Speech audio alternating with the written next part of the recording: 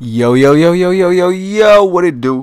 What it be, y'all? It's your boy A-N-T coming to y'all with a little MW4 commentary. And you know I'm repping the Spell Block Agency, all that. So check this out, y'all.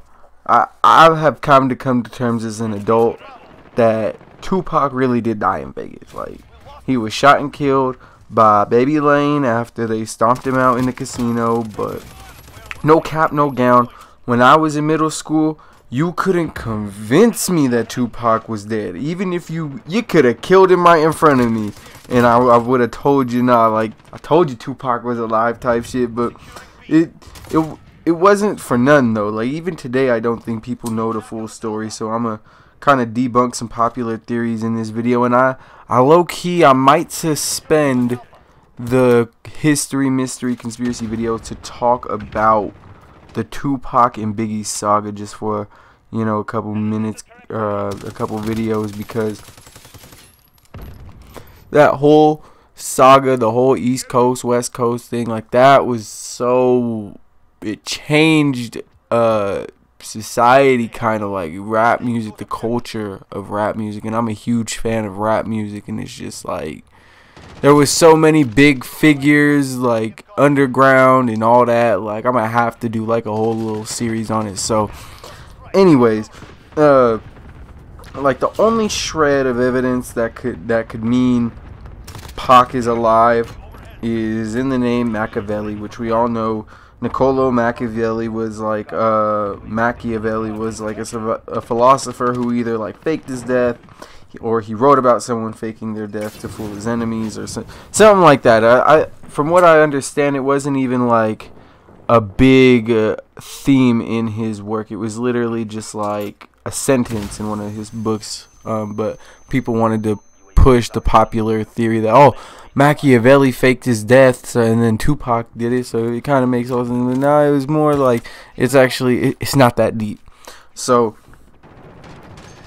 the only thing that's crazy about that is besides like the whole Machiavelli like coincidence thing, well, not really a coincidence because Pac chose the name, but he was in a sense for the project, because the 7-Day Theory wasn't supposed to be an album. It actually became an album after Pac died. It was supposed to be a mixtape, so it was kind of like a concept album / tape where Pac was kind of like killing off Tupac and reincarnating himself for the mixtape as Machiavelli, or Machiavelli, whatever. But it's even more ironic because the name Machiavelli, how Tupac spelled it, could actually be arranged. No cap, no gown. The letters in the name could actually be rearranged to spell out I am alive, K, which isn't, you know, it's not the biggest shred of evidence. No cap, no gown. I'm not like, it's really just like, that's I mean, that's not really even evidence at all, really. Oh, you rearrange some letters, man. Like, you know, Harold and the other dude from Captain Underpants did that goddamn every book. But again, it's just a little weird, strange fact. And like, a lot of the songs on the 7-Day Theory project discuss death and resurrection, like Hail Mary. The song and video are much more eerie under the context that it dropped after Pac's death, and it also had hella Easter eggs pointing to him faking his death. But until really, at this point, until Tupac comes out and says, "Hey y'all, I'm back. Fuck Diddy and Suge. It's thug life. R.I.P. mama." It's all coincidence. It's all speculation, rumor, innuendo, all that. Like, everyone thought he said Suge shot me and bombed first. I thought this. One of the many things in middle school, he's saying Suge shot me. He knew what happened, so he had to escape. No, it's just a sound effect from a music library that Snoop Dogg and Daft Punk, which have nothing to do with Tupac or or do they? But you know, they used the Snoop sample that Daft Punk used, and coincidentally, Daft Punk uses the excuse me, man. Daft Punk used the Suge Shot Me clip, which coincidentally is actually just a recording of a busy sidewalk. Literally, the file name is called Busy Sidewalk in the it's like a sound library pretty much, and the Snoop sample from She Was Just a Groupie and was actually used in the same song. So so the Suge Shot Me that everybody hears isn't even Pac or anyone from Death Row. So maybe Suge shot Daft Punk or someone at City Tracks or something. But the sample was added after his death, after Tupac's death. So maybe they were trying to tell us something. Gay people are gonna think this thing sounds like Suge Shot Me. So yeah, I don't know. But I don't. I'm just playing. But I have no idea what the recording in the sample or the sound actually says. But it definitely is not Tupac, and it definitely is not saying Suge Shot Me. So the other popular theory is that the 7 Day Theory album can be rearranged to say, okay, on the 7th day you think I'm dead, yet I'm alive. Which, apparently nobody ever tried doing this, but I did. And you can't. You cannot rearrange Machiavelli, the Don Columinati, the 7 Day Theory, and rearrange it into, okay, on the 7th, all that. There's not enough D's, there's not enough I's, and there's not enough E's. So boom, that theory's gone out the window. The autopsy pictures of Pac that I heard are fake. I couldn't tell you. I don't know.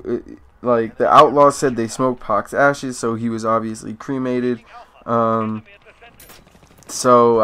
I've heard a lot of rumors. I've seen people actually Photoshop pictures of Tupac lying down themselves and doing like their own little Photoshop autopsy picture, and from what I understand, the Tupac autopsy pictures are fake, 100% fake. However,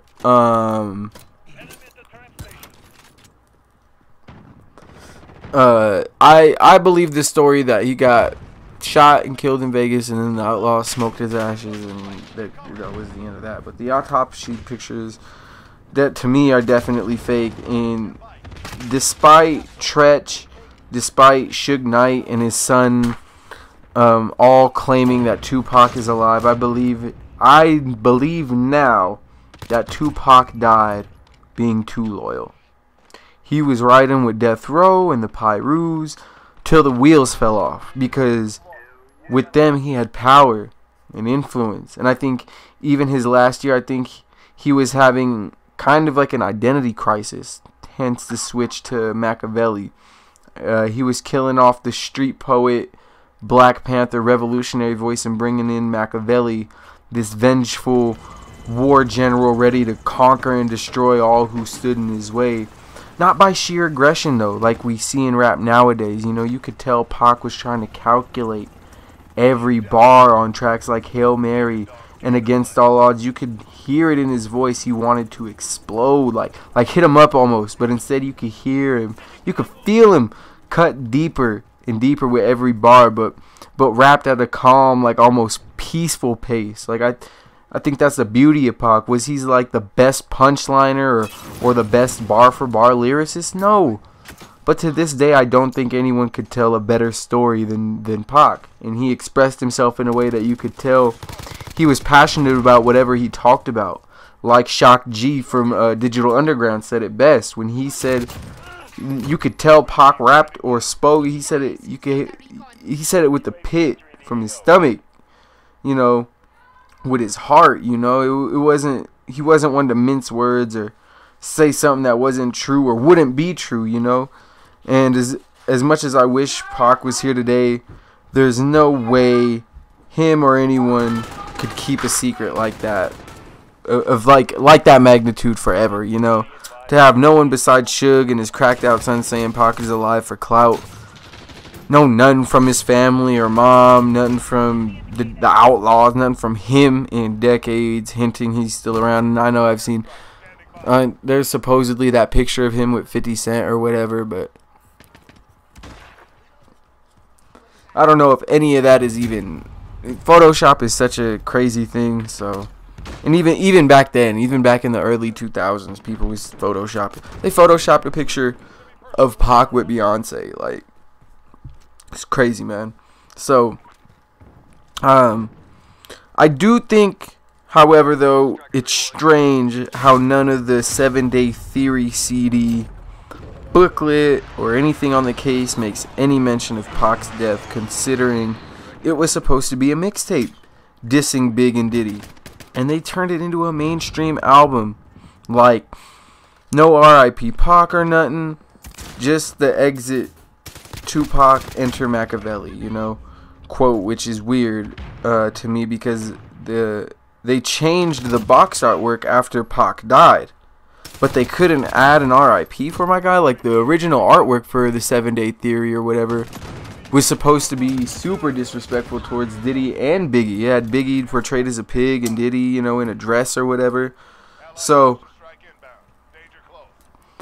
it's just weird to me that they changed it after Pac died to make it more mainstream, but they couldn't add like an R.I.P. or whatever. It's a little iffy to me. I believe without a shadow of a doubt, like I said, that Pac died in Vegas after being shot. He died 7 days after being shot. Even though, like, the number 7 really does pop up frequently in this so-called mystery or conspiracy. Like, him living for 7 days, his album being called the 7-Day Theory because it took 7 days to make, supposedly, and he died at 25. You know, 2 plus 5 is 7. A little conspiracy theory shit, but you know, it was around 7 weeks after he died that his album dropped. So, like, the numerology at work during the project and during this whole sequence of events, series or whatever, is just kind of makes you go but at the same time it's just like, bruh. I mean, in my opinion, until, like I said, until Pac comes back and says all that, it's all speculation, rumor, innuendo, and coincidence. But R.I.P. Pac. It's kind of just my take. I got a series planned out for how this whole thing came about, because the events leading up to Tupac's death and Biggie's murder, Tupac and Biggie's murders respectively, crazy. Get out of here, dog. Don't be eating all my food. But yeah, I just think that Tupac and Biggie's murders happened with so much stuff behind the scenes going on, because there was no social media back in the day. There was no Twitter, nothing. There wasn't. The internet was not even really a thing. And you had Diddy behind the scenes putting out hits on death row chains and then trying to pretend like, you know, Bad Boy was like, oh, we're innocent. Like, they started all of this. Like, he's trying to say that Diddy has tried to say some things over the years, like, who shot you? I'm going to definitely talk about who shot you, but that's like the number one thing. He said everybody has pretty much confirmed from Bad Boy or New York side that who shot you wasn't a diss towards Pac. But listen to the words and the timing that it was dropped. Y'all can't tell me that's not fishy. Y'all can't tell me that they was just like, oh, Pac gonna be cool. It wasn't even thinking about Pac. Come on, G. And then on the Long Kiss Goodnight. Come on, bruh. You gonna sit there and act like you wasn't talking to Pac at the end of that? We coming for you. And even on heard you got fucked 4 times. Tupac got shot 4 times. Come on, G. And the whole quad studio thing too, the whole setup of quad. I'm gonna definitely have to talk about all of that and the shit leading up to when Tupac got shot the first time. That's when everything just started to just downward. It was like, it wasn't even a downward spiral. It was literally like chaotic in the rap game. After he was just like a man on a warpath. Nothing could stop him. The whole state of New York couldn't stop Pac. That was crazy, right? He took on a whole coast. And low-key was serving dude. Now New Yorkers, I understand, they'll never admit to this, but Pac was serving y'all. Serving them. So I know the crazy thing is, here's how you know the New York bias is crazy. People will sit there and say Chino XL beat Tupac in their beef. I think Chino XL was mentioned in one bar and hit him up, and maybe on another unreleased diss track or whatever. But it's like, he had a whole song about Pac. That's how hard Pac was going on the whole New York. He said fuck Jay-Z, fuck all of them. He even ran up on Nas during the whole thing that was going on. Like, watch how bad we got him shook. Snoop Dogg told that story. So it's just that, man, Pac was just a crazy, like, what he stood for and just his passion when he went about shit was it was truly something to embody and marvel at. But yeah, R.I.P. Tupac, R.I.P. Biggie. Biggie was a cold rapper to me, but he never. He was a cold.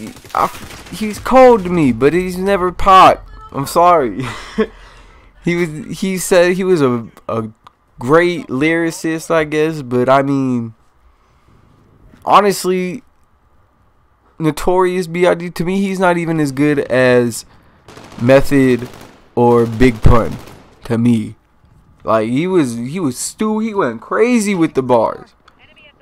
But he was never like he was more mainstream than anything. The Versace, he tried to, Pac was on that first. Despite what, New York people can say whatever they want. Pac was definitely rocking Versace. He was cool with he was actually cool with Gianni Versace. He thought he was like his son or whatever. And Biggie was like, oh no, I'm gonna rock that. We high fashion. We New York. But he was originally rocking the all black Timbs and black Nikes. Y'all remember that? But I don't know. Much big respect to Biggie. He was cold rapper, bro. Cold rapper. But he just was never the storyteller, and he wasn't, to me, he wasn't the leader like Pac was. He was more of like the figurehead, Diddy kind of controlled everything behind the scenes. But I don't know. I'll have to do more research and do some stuff like that, write out some videos, so stay tuned for all that. So been your boy ANT, the Elevated Gamer, aka the Above Average Gamer. Go ahead and leave a like or leave a dislike. I don't know, dislike my take, it's cool. Leave a comment on why you didn't dislike it, or leave a comment on why you liked it. Go ahead and subscribe, ring the damn bell for more hot content dropping, little things stopping. I'm out, y'all. Peace. Be safe. Don't get smoked. I'm out.